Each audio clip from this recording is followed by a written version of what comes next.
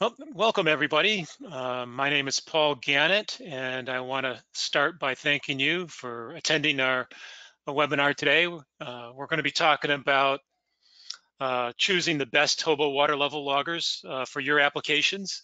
So let me get started.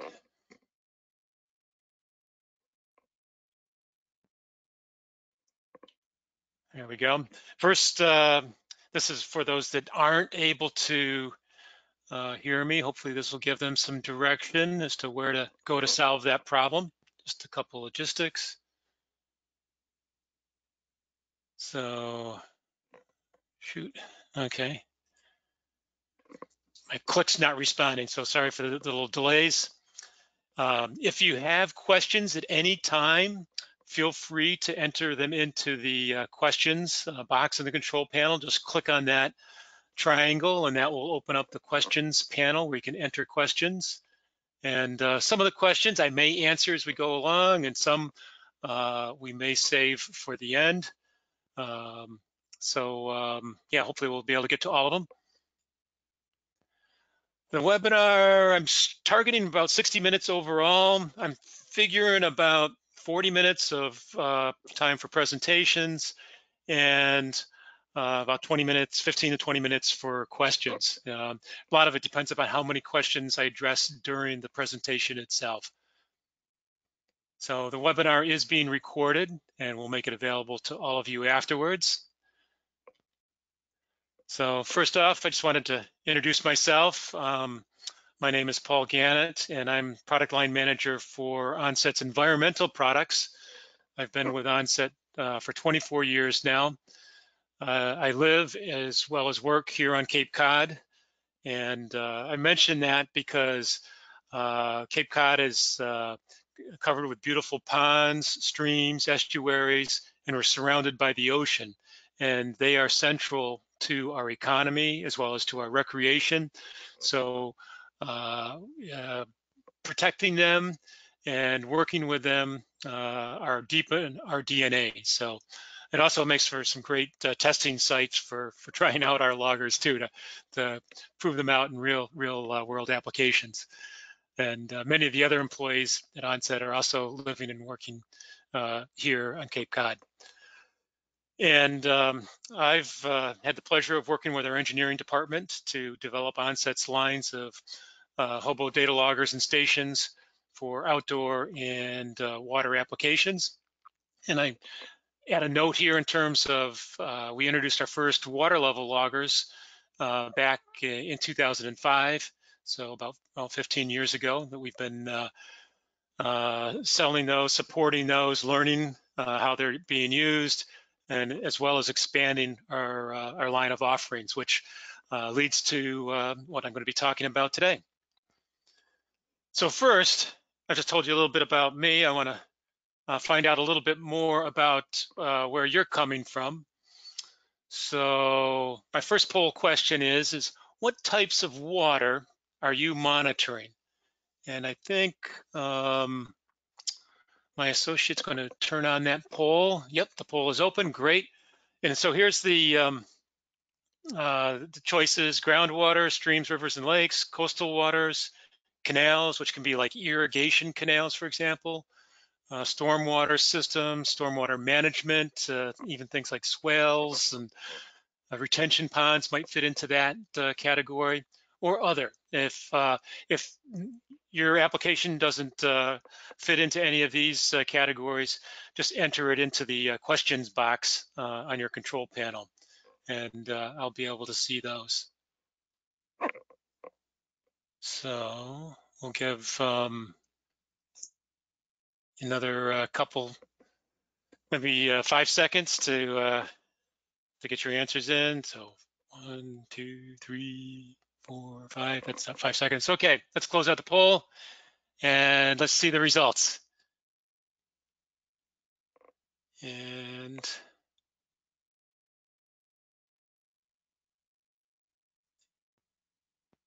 so,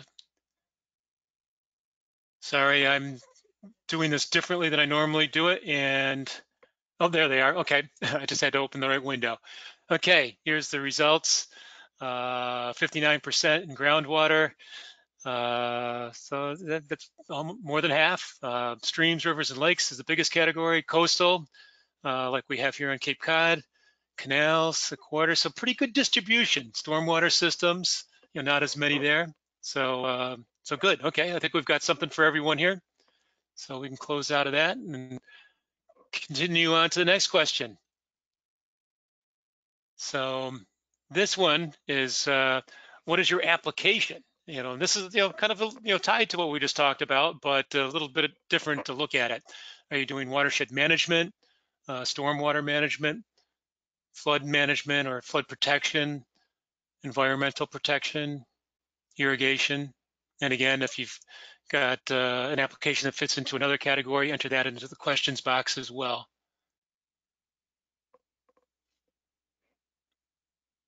So,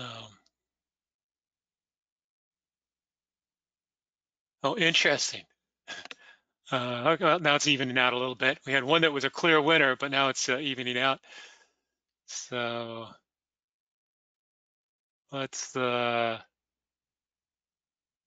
see him coming in. Okay, let's close it out.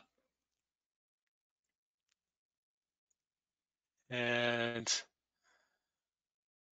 there's the results. Why I said it was interesting is at one point, there was like 90% of you were doing environmental protection. Then some of we got responses in other categories and kind of evened it out a little bit. But environmental protection is still the biggest category. So that's good. We're all looking to better protect our environment as best we can. And watershed management, that's kind of protecting our water resources, which is really important. Stormwater management, for kind of the other end of things, when we got too much water, let's figure out what to do with it. Flood management, again, too much. So in irrigation, good. Again, good distribution. So thank you for your responses there. And I have one more question or one more poll for you. And just to get your sense, give me a sense for what your experience is with water level loggers. Have you used standalone water level loggers before? And if you don't know what I mean by that, we'll talk more about that during the presentation. Have you used remote water level loggers? Have you used any of our HOBO water loggers? Could be temperature loggers or water level loggers. And also, some of you may not have used data loggers before. So let's see how this works out. Okay. Give me another couple seconds. Gives me a good sense. All right. Okay, let's close it out. Share the results. And about half of you have used standalone water level loggers, and about half of you have used HOBO loggers. Probably some overlap there as well. Not as many have used remote water level loggers or stations, and that's kind of normal. It's that's kind of an up and coming area. We're making water level data more accessible through the internet, and 42% have never used data loggers. Okay, great. We've got welcome to the world of data loggers. Welcome to the dark side. Hopefully, we'll make you feel more comfortable with choosing them and a little bit about using them as well. So let's close that out. So thanks for sharing that information about yourselves. That helps me. And so here's a quick overview. Oops, my cat just walked in front of the screen. The joys of working from the home office. Yeah, first I'm going to just give you a brief overview of what we have to offer, and then I'm going to get into, well, how do you choose? So which is the best for your application? And the two big questions are whether you need remote or not, and if you don't need remote, whether you want self-contained or direct read. And then there'll be some time for questions and answers at the end for questions that I don't get to during the presentation.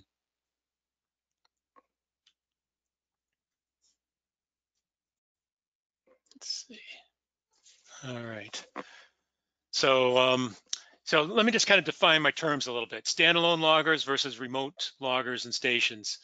The standalone loggers are kind of what you think of when you first think of a water level data logger. Typically, they're self-contained devices. that you can kind of deploy in the water, and they record the pressure, or there's other techniques as well, but the ones we're going to be talking about here record the pressure of the water above it, and based on that you can determine the water level changes over time. In the range of self-contained loggers, we offer our U20 series of water level loggers, and they have optical communications that allows them to be offloaded with one of our base stations to a desktop or laptop computer, or with our optional waterproof data shuttle. So this gives you a quick sense. Direct read loggers are cabled loggers where you have a sensor that goes down into the water and then a logger at the top, and you actually, you read out the data from that logger at the top. In the case of our loggers, they have Bluetooth communications, so you can read them out wirelessly with a mobile device such as your smartphone or an iPad. Makes them very convenient to use. Then our web-enabled loggers over here, the remote loggers and stations. What we sell are the RX stations. We've got a couple of different families within that. I'll talk about those and differentiate between those, but they get the data up to the internet, where you can access the data from wherever you happen to be, including on your mobile phone, so you can see, really wherever you are, wherever you have internet access. So getting into a little bit more detail on what we have to offer. In the standalone loggers, the self-contained loggers, we have U20 series. There's a couple sub-series within that. The U20 metal housing loggers are up top. Then we've got some that are in a industrial grade plastic housings. That's the U20L series. They're the least expensive, starting at just below $300. And this is all US dollars that I'm going to be talking in today. And the metal housing loggers range from $495 to $595, again in US dollars. Direct read loggers are a little bit more expensive, but they've got the convenient readout with mobile devices without having to pull up the logger. So we'll talk about the advantages of those. And then in terms of the remote loggers and stations, we have two RX series of stations. One is the micro RX stations, which are the less expensive of the two options, at just over $1,000, including the sensor and cable. And then our RX 3000 stations, which have the most expandability, give you the most options for adding additional sensors and expansion. They're a little bit more expensive, but they're still pretty reasonably priced for a remote water level station. So big question for today is, what's the best for your application or applications? So the first question is, do you need a web-enabled system for remote monitoring?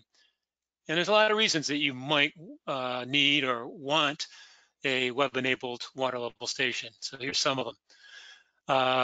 One is alarm notifications. This can tell you if critical water levels are reached, especially important in applications such as flood warning, notifications when you need to take samples, such if there's a storm event or you get a certain amount of flow, you might want to go out in the field and take a sample at that point. Another advantage of alarm notifications is it gives you the option of getting notifications if there's any problems in your system. So you can, let's say there's a sensor issue. We have, with our stations, we have system alarms that will tell you you've got a sensor error, and that can send you an immediate alert that that's happened. So you can go out and fix that issue before you miss critical data. So that can be very important. Of course, because it's web enabled, you can easily view the data at any time from wherever you are, from laptop, your phone, desktop. This gives you a lot of options. You just have to log into your HOBO link account, and you can view your data remotely.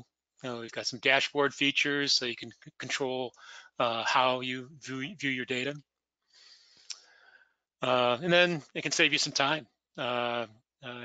If you have to go to a site that's a couple hours drive away, If you have the option to get that data remotely through the internet, it can save you a lot of time driving back and forth. It also allows you to more easily share data with others, in terms of you can have an account and you can set up public access features on the web account so that you can control how much data is shared with other users, so they can get data that way and view your graphs that way. And also being internet enabled, that allows you to integrate your systems into other systems you may have. For example, the USGS uses Aquarius as a database management tool. You can easily integrate a internet-enabled system into Aquarius and automatically get your data through that as well. Another reason you might want a web-enabled system is you have other sensors that you or have a need for other sensors, such as rainfall, which is quite common in flood warning applications. You can easily add those into the station as well. We also, with our web-enabled systems, we have the option for integrated conversion to water flow, so you can easily see how much water is flowing through your streams. And here's another reason: it's just kind of fun to have your data on the internet. You're at a party with your friends. I guess not many parties these days with the situation, but when you're able to go to parties, you could just show them, hey, I can show you my site here. Look at the water level data. It's I don't know, it's kind of fun. And so here's some typical applications that require remote monitoring. I got the picture here. That's from tuna aquaculture. It's an aquaculture application in Tasmania, Australia. I just think it's a cool place, so I wanted to include that picture there. They're looking at water levels as well as water flows. But some other applications are flood warning, where the alarm notifications are especially critical, and the need for rainfall. Dam management, that's something we're hearing a lot of, where users they've got networks of dams that are controlling the stream flows and water levels in ponds, and they need early notifications of potential problems. Wetlands, monitoring wetlands for either research purposes or for wetlands mitigation, quite common. Stormwater applications, this is where getting notifications when you need to collect water samples can be important. Irrigation management, more and more we're seeing places where it's required to monitor your water use, and so you can use remote enabled stations for that. And aquaculture, as I just mentioned, and again, locations that are hard to reach. So I'm just looking at the questions real briefly here. Yeah, I got a question on deployment. I'm going to save the deployment questions mounting for a little bit later. I want to give you a better sense for the loggers before we get into deployment. That's a good question.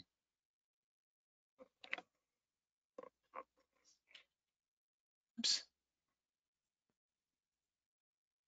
So now I'm going to talk specifically about the stations that we have to offer, the HOBO Micro RX and the RX 3000 remote monitoring stations. So first I'm going to talk about some kind of common features to the stations. Both of them are web-enabled stations with near real-time monitoring. Both of them support a 10-minute connection rate with cellular, and the RX 3000 stations will support up to a 1-minute connection rate with Wi-Fi or Ethernet connections. Both of them use non-vented ceramic water level sensors for the best reliability. Multiple sensor ranges up to 76 meters. We have saltwater versions of the sensors that are titanium and industrial grade plastic housings. Both of them have barometric sensors built into the station for doing the barometric compensation for deriving the water level data. and both of them have the option for the pre-programmed water flow formulas for common weirs, flumes, as well as options to enter stage discharge tables. They both have inputs for onset smart sensors for environmental parameters such as temperature, rain, and wind, and data plans for hourly connection intervals starting at $150 per year. When actually we have free data plans with our Wi-Fi and Ethernet options. I should mention that too. So continuing on with some of the common features, I mentioned the alarm notifications. The alarms within our stations are in-station alarms. So it's actually checking for either water levels or temperatures, depending on what alarms you set up uh, in the station itself. So let's say you're on a plan where you're only getting an hourly connection normally for sending the data up to the internet. Well, if it detects an alarm condition before the next hourly connection, it's going to immediately trigger a connection of the station to the internet so that you can get the alarm notification as soon as possible. You can set multiple levels of alarms, so you can have kind of your early warning level alarm with a set distribution list, and then you can have another level where it gets a little bit higher, you get a little more concerned, you gotta let maybe some of the emergency response people know. So you can set, really, I don't know what the limit. It's from a practical sense, it's an unlimited levels of alarms. And you can get notifications either by text messages or email. And if you're using the RX3000, there's an option for a relay module, which can be used to turn something on, maybe trigger a sampler, for example. As I mentioned before, there's the system alarm notifications.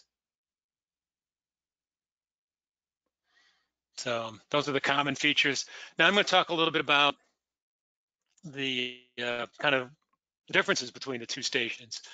I hit on this briefly before, but basically it's, the Micro RX is small and easy to deploy and most cost effective, while the RX3000 is a little bit more cost up front, but it's got the greatest expandability.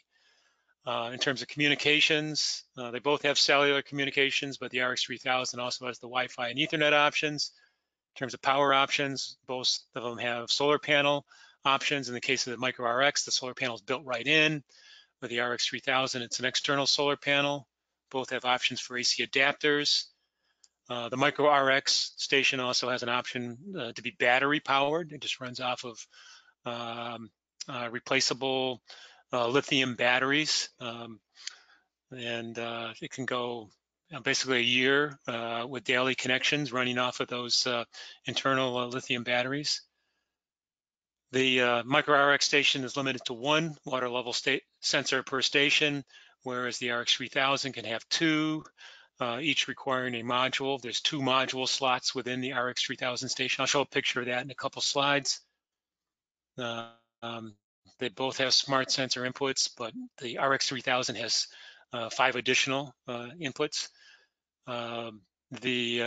They both can accept analog sensors, but for the RX3000, it's a module that can go right inside the RX3000 that can accept up to 4 analog sensors. For the Micro RX, it requires an external enclosure with adapters, a little more complicated. So if you are using analog sensors, I'd recommend the RX3000. And the other thing is that the RX3000 has the option for connecting our HOBO environmental sensors. So these are sensors for things like wind and temperature, RH, rainfall, soil moisture. And so you can have a whole network of wireless sensors coming into the RX3000 station in addition to monitoring water level at the station. As I mentioned, the RX3000 has an optional relay module. And then there's the pricing again. So just looking a little closer at the Micro RX station, it has integrated mounting tabs for easy mounting with either zip ties or screws or Those are the primary ways that it's mounted, or U-bolts is the other way. There's two models that we sell. Both include the integrated water level sensor input. The one that's battery powered is $640. The one with built-in solar is a little bit more. The water level sensors and cables are purchased separately. The sensors are $350 or $400 if you're going for the saltwater version. And now switching gears to the RX3000, the big brother. This has two module slots, so you can have up to two water level sensors coming into it. I think I've covered most of this, so I think I'm going to just kind of let you read it. And the main reason I have this slide is just so you can see what the inside looks like. It's got a nice little display, which helps with the troubleshooting. That display is also available in the RX, the Micro RX. So that helps with troubleshooting in both cases. Then some of the other sensors that can plug into the smart sensor inputs. So you can see those there. And if you're using the RX3000, that allows you to connect in a wide range of analog output sensors, such as for water level, you might prefer to have an ultrasonic or radar sensor, which we do not offer currently for our station at this time, but we do have the analog inputs, and we have many users that are connecting these other third-party water level sensors into those analog inputs. And as I mentioned, we've got the integrated flow calculation in our HOBO software, which is the interface that you log into to access data that allows you to monitor flows and streams, rivers, sewers. You can see some kind of examples of, on the left there is a typical weir monitoring streams, or you can actually have weirs inside sewers as well for monitoring flow rates in sewers. The middle picture is a Palmer bolus flume and sewer system. So that's a pretty common way of measuring flows in sewers. And then the stream, where you might, in that case, you might want to use the stage discharge table to enter the relationship between stream level and stream flow. And as I mentioned, because it's internet enabled, you can share the data easily with other programs. We've got options for sending the data through FTP or email. You can set it in Excel formats or CSV formats, a lot of different choices and formats.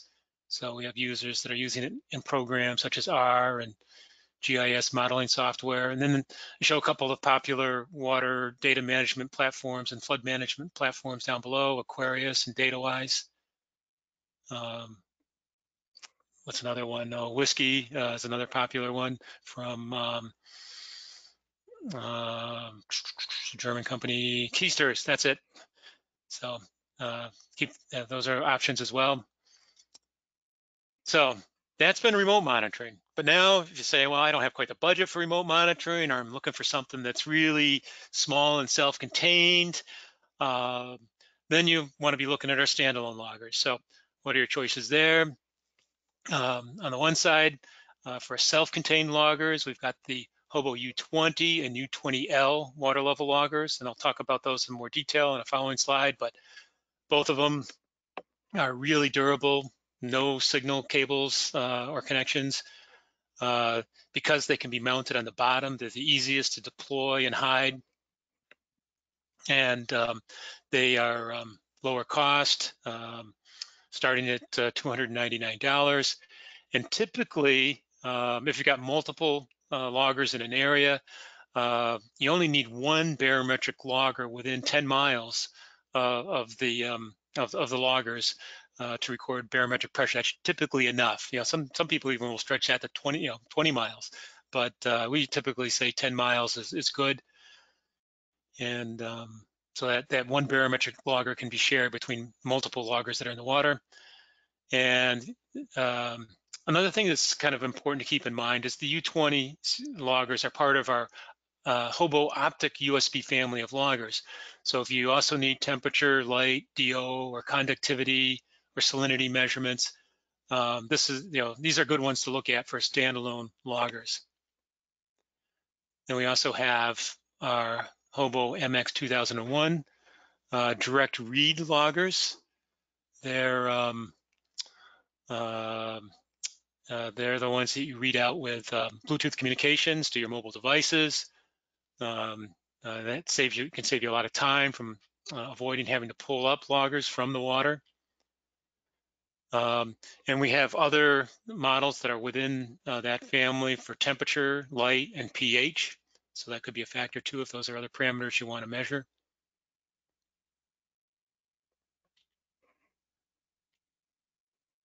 So just a little bit more details. The best accuracy in the standalone loggers is the U20 series, which come in either stainless steel or titanium housings. We specify those as 0.05% typical accuracy, which for the 13-foot range is 0.01 foot, the eighth of an inch roughly, accuracy. And those range, well, 495 and 595. Another reason that people often choose the metal housing U20 loggers is that they are slightly less than 1 inch in diameter, so it can fit in those 1-inch wells. On the other side, we've got the U20L series loggers, which I think are 1.25 inches, so they're slightly bigger, but they're still very robust, great price point. And we spec the accuracy a little, not quite as good as the metal housing loggers, just to account for the greater tolerance variation in the plastic housing, but they're still pretty good accuracy in most cases. So both of these series of loggers are self-contained, non-vented loggers. They both use the same optic USB interface. They do require different couplers into our base stations and waterproof shuttles. And they both are compatible with a waterproof shuttle for easy offload in the field. They both have the same ceramic sensors. The metal ones are rated up to 76 meters. The U20L series are only rated up to 100 feet. And the software that you use with them is our HOBOware software, which is for running on desktop and laptop computers. I'll talk a little bit more about that in a couple slides. So the base stations operate like this. You plug it into the coupler, the appropriate coupler for the logger, and offload the data either directly to your laptop or desktop computer, or you can use our HOBO waterproof data shuttle, which is very popular. Because these loggers are just recording the absolute pressure of the water, you have to do barometric compensation. So you need to bring in data from another logger, a barometric pressure logger. And this is the screen in our software. We call it our barometric compensation assistant, which allows you to enter the type of water you're in, be it freshwater, saltwater. That helps determine the density. And I did get a question beforehand about how important is it to compensate for the type of water you're in, and it does make a difference. So if it makes a difference of about 2.5%. So I did the math on that, and if you're measuring water that's 12 feet deep, that 2.5% difference can make a difference of 4 inches. So you do want to, that's between if it was pure fresh versus pure salt water. So you do want to make sure that you match the type of water you're using as best as possible here. Now, if you've got a mix of fresh and salt water, you'd want to choose the brackish water as just kind of your best compromise there. Also, you get the chance to enter in a reference water level here. This not only allows you to adjust your data to whatever reference point you're using, such as maybe you're looking at your water level relative to mean sea level. You can enter in the elevation at the start of your deployment versus mean sea level. It also does your calibration, so that if your sensor has drifted over the years, this is a way of calibrating out that drift. And then our software does the magic. The HOBOware software does the magic of calculating water level. So, and it also can be used for doing graphing and analysis, does data export. You can save the data as a project file, so you can add data to it in the future, do future analysis, and it runs on either Windows or Mac platforms. So, some typical applications: hydrology, estuaries, stream restorations, storm surge mapping. The USGS uses many of our water level loggers. As you can see, how they mount them in a very durable housing to anything that they don't think is going to get knocked over by the hurricane storm surges, so they can get a better map of where the potential for damage is from hurricane storm surges. Now, switching over to our direct read loggers, the HOBO MX 2001 water level loggers with the Bluetooth readout. They have easy readout using Bluetooth to your mobile device. And in many cases, it means you don't even need to remove the well cap if it's a plastic well cap, or if it's in a PVC pipe. The wireless signals will go right through that, so it makes it very easy to read the data out while it remains in the well. The logger does include a barometric pressure sensor in the head, so you don't need a second logger for barometric compensation. And it also means you can read the data out directly in water level, no need for post-processing of the data. And that means that just as you walk up to it, you can see the current water levels in your well, which is pretty handy. And again, we sell saltwater versions with the titanium, and they start at $595 for the a set of the logger and the sensor, and then you add the cable on top of that. The software for these that runs on your mobile devices is HOBO Mobile. Actually, I should update this slide. Sorry about that. We've repackaged it as HOBO Connect. My bad for not updating that. And we have versions of that run on iOS and Android devices. And again, it makes it very easy to share the data, different platforms via email, basically any text messaging, anything that you have on your mobile device for sharing files and sending programs you can use to share your data files. And it does have an option for automatically uploading the data to HOBOlink. This is the same HOBOlink that you can use with the RX stations that I talked about before. So it becomes a central repository for all of your data, both your MX data as well as your RX data. So it makes it very convenient to have all your data in one place. And this software, the HOBO Connect software, is a free download.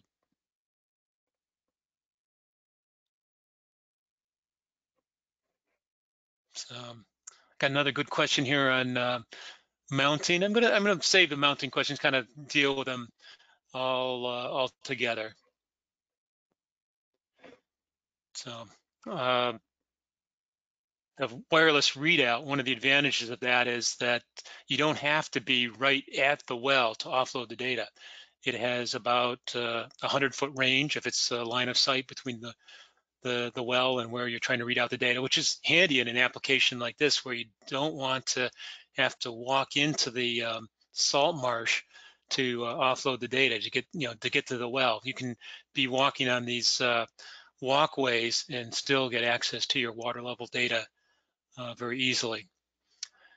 Some typical applications for the MX 2001 loggers are wetlands, again, because it allows you to get your data without having to necessarily go out into the middle of your wetland. Water use monitoring, they're popular for, because it just provides a nice convenient way of um, where, offloading the data with your phone. And one of the advantages too of being able to use the software on your mobile devices, if you have an associate that you want to retrieve the data for you, you just tell them to go download the free app, download it with his phone, and then he can send you the files, so that if you can't make it out to the site, it's very easy for somebody else to retrieve the data. And there is an option to set a password protection on that, so that not just anybody can walk up to to your data logger and offload the data. But it's nice to have that option to be able to have others download data for you. 2001s are also popular with stormwater management. Just keep in mind that if you've got a big metal manhole cover over your storm sewers, the wireless may not go through that. You might have to open that up.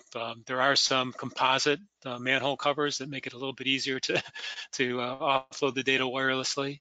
So just keep that in mind. I had this poll question in here, but I'm actually going to skip over it, because just in the interest of time, we're a little tight on time. I've been a little longer winded than I planned on. So let me just skip this for right now. I do want to talk, and this is starting to get into the deployment area, which I know a couple of you had questions on, but first I want to talk about selecting the right depth range for your sensor. And I think most of you guys have this figured out, but basically figure out what your maximum water level is relative to where your logger is going to be deployed. You want to make sure to put your water level logger so that it's going to be completely submerged at the lowest water level if possible. Now, I know sometimes that's hard. Like if you're measuring in a storm sewer, maybe the best you're going to be able to do is just get the very bottom of the water level sensor into the down to the bottom of the storm sewer. That's okay. It just means that you won't be able to measure that, that half an inch at the bottom. But generally you want to try to have it below the lowest water level, and then you just figure out, okay, what's the distance between that lowest water level and the maximum water level, and that tells you what range water level sensor you need. And that applies to any of the types of water level loggers that we've been talking about, the standalone loggers or the web-enabled stations. And another thing to keep in mind is if you're deploying it on the bottom of a reservoir or a stream, keep in mind that you're going to be putting it on the bottom so that it's out of the way of boat traffic or whatever. And so you need to account for the maximum depth of that lake or stream above the water level logger. Make sure you've got enough depth range so you don't exceed the maximum depth range for measurement. So this is actually a good time. I had a couple questions here on mounting. So I'm just going to read this one. Is sediment fouling for the sensors in high turbidity water something to be concerned about? If so, are there ways to address that? And yeah, that is, as you can see in this application photo here, there's a fair amount of sediment in that stream, and that is something that you have to be careful about. You don't want the holes in the logger to get clogged, or in the sensor, I should broaden it to that. So you don't want the holes in the sensor or logger to get clogged with sediment. So if it's a high sediment environment, typically what I recommend is putting it in a slotted PVC pipe. And those have very fine slits in them. They're like razor slits, so they don't allow most of the sediment to get through the pipe, but they allow the water to get through the pipe. And so that's a good approach there. Sometimes we have people mounting their sensors or loggers wrapped in landscape fabric, which again is a very fine mesh that helps keep that sediment out there. So those are a couple options. So slotted PVC or landscape mesh. Let's see. So here's another one that's kind of related to this. How would you deploy a data logger within a stream or river to monitor for overbank flow flood events? Yeah, this is getting a little trickier. And housing for logger stream well, yeah, certainly in stream environments, especially if they're going to be overflowing their banks, you you need to have a pretty wide uh, range of accessibility. One option in those cases is to have a stilling well that goes down the side of your stream embankment. If it's a fairly continuous slope to the stream embankment, and that allows you to lower the water level logger or sensor down to the bottom of the stream so that it's always going to be submerged, but still have access for a station at the top or a way of pulling up the logger even in the stream overflow events. It may require a long PVC pipe to be able to do that because of the, you're not going straight up and down. But in terms of the sensors or the loggers, they don't care if they're horizontally or mounted at an angle because they're just measuring pressure. So what they are really just measuring is the pressure of the water above it. So they're very flexible in terms of how they can be mounted. So hopefully I get, I'm just touching on the subject there. It's not a full explanation. We do have some other webinars on our website, I should mention, that go into more details on mounting approaches for mounting water level loggers. So you might want to look those up.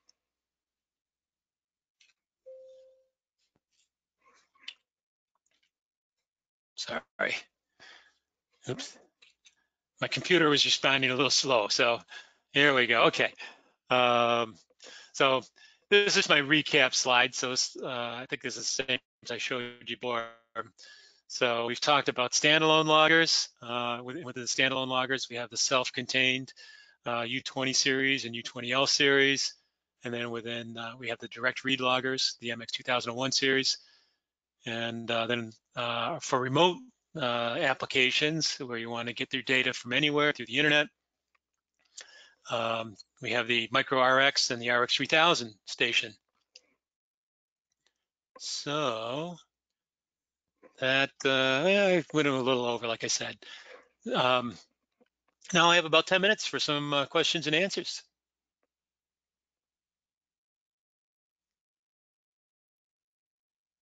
Let's Hi, Paul.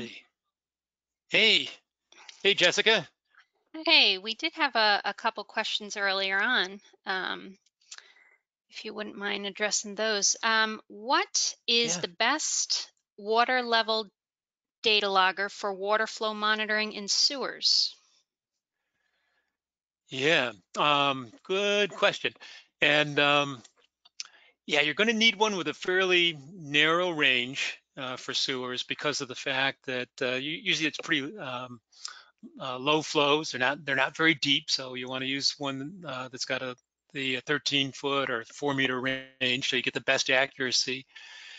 And a big question still comes down to whether you want remote access or not. So it's a lot of the same thought process that I outlined. It's, first ask yourself whether you want remote monitoring or just a standalone logger.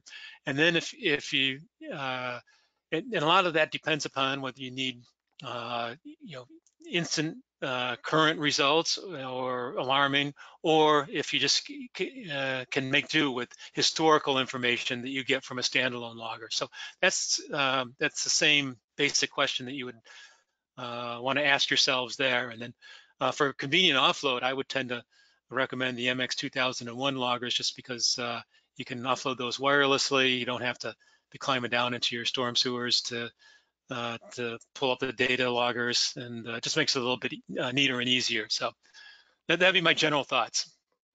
So thanks for that question. What else? We have kind of along the same line, but recommendations for the best water level data logger for shallow ground water wells. Yeah, Yeah, another good question, and I'm going to sound like a broken record here. It's basically the same thing. You got to ask yourself: are you looking to get real-time conditions? If you're looking at shallow groundwater levels, it sounds a little bit more like a hydrology study. So you might be um, more interested in the standalone loggers, where you're going to have multiple ones deployed, and then you're going to feed them into some sort of hydrology modeling software. So you want the standalone loggers may be your best option. Either one of our standalone loggers is going to be able to easily export data in a format that you can bring into your modeling software. If it's a really shallow well, you might need to use our U20 series loggers, just because they're smaller and they can fit in a shallower well. You need a little bit more headspace for the MX 2001 water level loggers. So that's another factor to keep in mind, is just how much room you have in your well for mounting the logger. So Okay, what great. else? Thank you. Um, do you have water level sensors compatible with SDI 12? Oh yeah, that's a question. We get that question especially from our good friends at the USGS, because a lot of the stations deployed in those networks are SDI 12 based stations, and we do not have water level sensors that have an SDI 12 type output. So really, the sensors that we sell are ones that are designed for use with our RX station. So that's you kind of you, you kind of it makes it easier to deploy them because everything's integrated. But yeah, it does give you a little less flexibility to tie into existing stations that you might already have. We try to make our stations cost effective, fairly cost effective. So if you need to add another station to accommodate our water level sensors, it's usually not too bad an investment to do that. Great, thank you. Another question here from Keith. If the data logger becomes dry when the water table drops below the monitoring elevation, does this affect accuracy? Yeah, that's a good question, and that is the answer is uh, no, it does not affect the accuracy. It's a pressure-based measurement, and the sensors that we use are very durable ceramic sensors, so they don't get bothered at all by being dry. And we have a lot of yeah, a fair number of users that are using them like in tidal areas, where at low tide, the sensor is high and dry.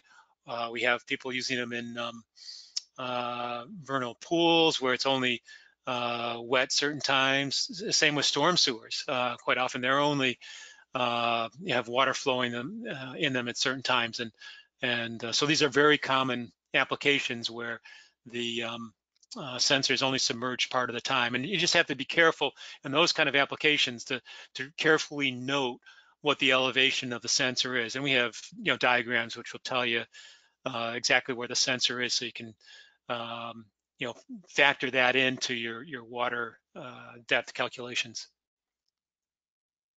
Okay, great, thanks. Um, a question from Troy now. Can you read 420 and pulse for pressure and flow with one unit? Okay, yeah, 420. I think that's referring to 4 to 20 current loops. Yeah, our analog input module will accept sensors that have 4 to 20 milliamp outputs, such as flow sensors. It's a pretty common signal for flow sensors. Um, so yeah, you can integrate those sensors pretty easily. And the station has a certain amount of power for doing loop powering of those loop powered sensors. So quite often there's no need for an external power supply for those sensors. And for flow with pulse output sensors, we also have pulse input adapters. So if you've got a pulse output sensor, yeah, you can hook those into the system as well. In that case, I would recommend using our RX 3000 station for the analog inputs. The integration is going to be easiest for you. If you're using sensors with pulse outputs, those can be attached either to the micro RX or the RX 3000 station. So either one of those is a good choice for those sensors. Okay, great. Thanks, Paul. A lot of questions coming in now. A couple more on recommendations for data loggers. There's one here. What would you recommend for large, mighty, presumably fast-flowing rivers greater than 20 meters or more? Yeah, it's yeah, that's a good question. Yeah, for big rivers, yeah, you got to have you can either have a stilling well in the river. A lot of times for those bigger bodies of water, and even in smaller bodies of water, instead of having the water level sensor right in the flow, is that they will have a stilling well off to the side of the river, which has a pipe that connects it to the river. That way, the instrumentation is protected from the flow. It's not interfering with the flow, and it's the water level in that stilling well uh, off to the side of the river or stream mimics the river level.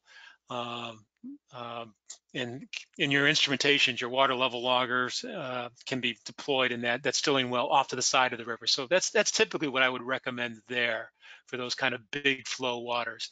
The other choice, of course, is to use a stage discharge curve. This is if you want to get flow um, to characterize flow versus water level for that stream. But that's only if you're looking for flow that you'd use that approach. So hopefully that gives you some clues there. Again, you can refer to our water level logger deployment webinar that's also available on our website. Great, thanks, Paul.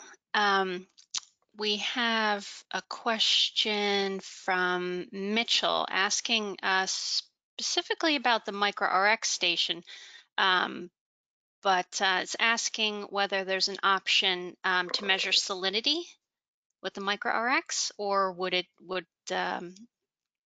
be another option? Yeah, no, that's a good question. We don't sell at this point a salinity sensor that can be interfaced directly to the micro RX station. So what I'd recommend in that case is actually using our RX 3000 station, which has that analog module option, and using a third-party salinity sensor connected to that analog module. There's a few vendors out there that make some good salinity sensors that could be with like a 4 to 20 milliamp interface tied into the RX 3000. Great, thank you, Paul. Um, there's a couple additional questions here on deployment, but we're at the top of the hour now. Do you want to go a minute or two over, or shall we follow up with? Yeah, let's take one more, and then maybe we'll kind of sign out of and we'll follow up with on the questions we weren't able to get to. Sounds good. This is Mitchell again. He's asking about mounting the micro RX in a shallow groundwater well, and it's constructed of PVC. Yeah, yeah, yeah. Good question again. The micro RX is it's pretty light. So if you've got a PVC stilling well, it's you're using for groundwater measurements. Uh, I'd mount the micro RX right on the outside of that well. It's light enough. It's not going to make it tip over or anything. It's going to be very stable mounted on that. You can mount it with zip ties. It's probably the easiest way to do it. And you might need to put some little bit of tape on the PVC to keep it from sliding down. Sometimes the PVC pipe can be a little slippery. And what was the other thing? Oh, we sell a well cap that can go on top of the well that allows the cable to pass through to the micro RX station. So definitely want to buy that version of our well cap to use in that application. So, Okay, all right. fantastic. Thanks, Paul. Yeah, well, thank you, Jessica, for reading those questions. Another resource we have for finding out information is our website. We put a lot of great information out there, including webinar recordings from past webinars we've offered. All of our pricing and specifications are up on our website. We've got application stories, tutorials, some self-guided trainings. And if that isn't enough information, we've also, you can send us an email to one of our application specialists, or tech support questions we have a form, a web-based form for submitting your technical support questions. We encourage you to use that form. And just to wrap things up, I really want to thank you all for attending our webinar today. Hopefully it's been useful for you. And before you go, I do want to ask that you share your feedback. We want to keep trying to make these webinars as useful as possible for you. So if there's other topics you'd like to see us cover, make a note of that there. And also let us know if you'd like us to follow up with any particular questions. We'd be happy to follow up on your more detailed specific questions. So thanks again, and have a great day, everyone.